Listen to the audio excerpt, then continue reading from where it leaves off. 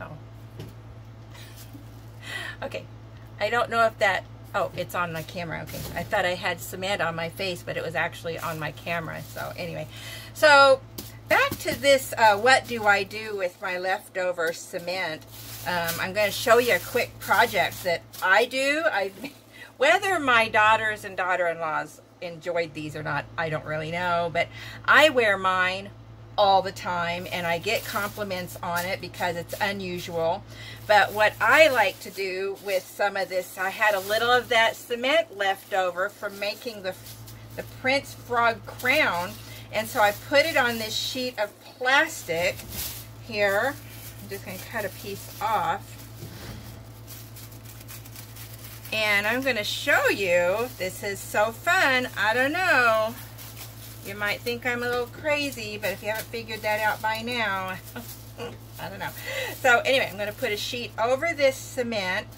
I'm going to flatten it out like so, not too thin, and I'm using my hands. I want it to kind of be organic.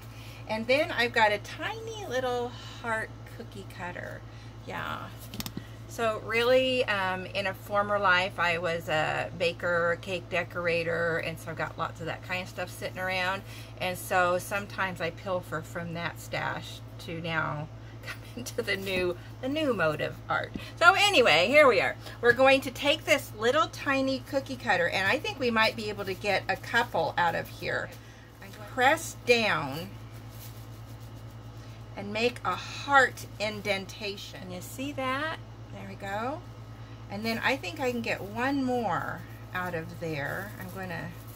And I want to leave that on the cement until that dries, because that will make the surface very smooth. And so I'm going to try to do one more without disturbing that one. So let's see if we can. But this is just another one of these little things that you can do with some leftover cement like I've got. That's kind of fun. Oh good, I got one more here. Breaking it down in there. There we go. Let's see if we can get this one. There we go. And then I'm going to take my stash in my drawer here, a toothpick, and I'm going to put a hole right through. I'm going to work it so it's open. I'm going to do the same over here. Right all the way through. Then I'm going to break the tip of my toothpick off because I want it to be a bigger hole now.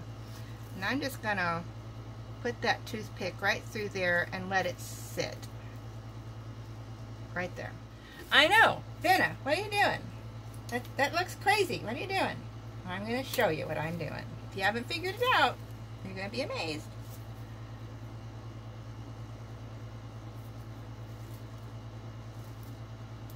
Put it right through, let it sit there. Now,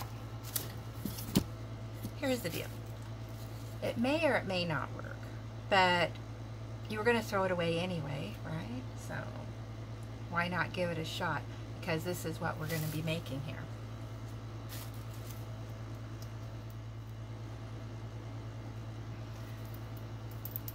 Go.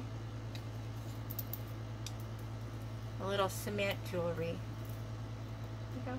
And I don't know, I like my bling, so I put some crystals on there. I use copper wire, leather lace to make these little cement heart necklaces.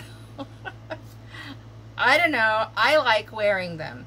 And so if these work and they don't get broken and they look the way I want them to, this is 2 more of those little necklaces that I can either wear myself or give away, or I don't know. What do you think? I'm starting with a copper head pin that I will thread my crystal beads onto. You can get these head pins at any jewelry supply place, you know, Walmart, Hobby Lobby, Michael's, any place like that that you would find jewelry making supplies. So I'm just beginning to create the eye on the top of that bead.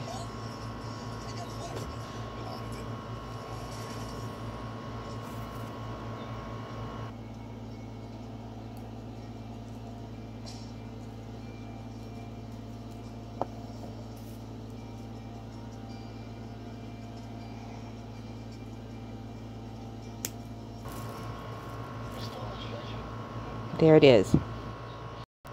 Now I'm creating the jump ring that will go through that hole in the cement heart that I created. So I just used a magic marker to make my jump ring large enough. And now I'm clipping that off. There we go. So some 18 gauge copper wire is what I've got here.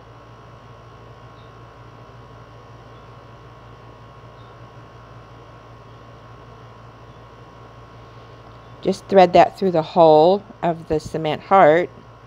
And that jump ring is what I'm going to dangle the crystal charms off of. Just a little more finessing here to get it the right shape. Make sure that the ends are closed up well on the jump ring.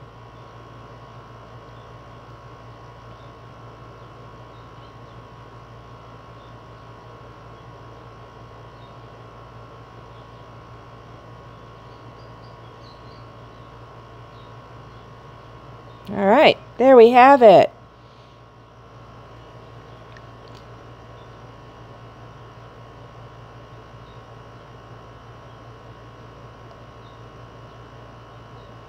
Now we're going to attach the beads to that jump ring. Remember, I like my bling.